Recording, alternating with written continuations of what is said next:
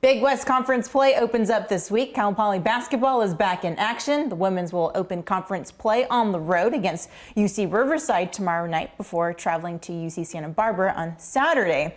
As for the men's, they finished the 2017 year with a very tough December schedule. The Mustangs won only 2 out of 7, including losses to Princeton, Fresno State, and SMU. Now, Cal Poly will open Big West play at home for the first time in 4 seasons starting tomorrow night.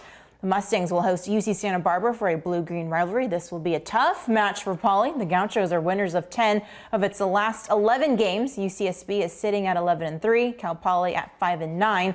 Tip-off is at 7, and Scott Daniels will be there. I can't wait to be courtside. Yes. Being on the camera.